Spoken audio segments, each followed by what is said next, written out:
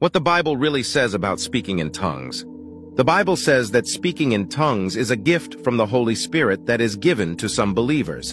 It is a way of communicating with God that does not require the use of language.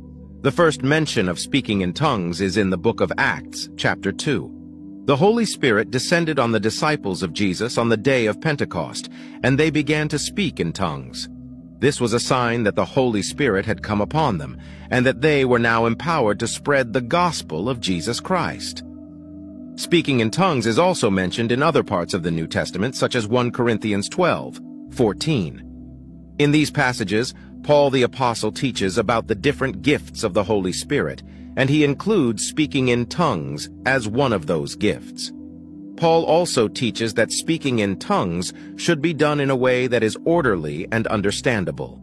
He says that if no one is able to interpret what is being said, then it is better to speak in tongues silently.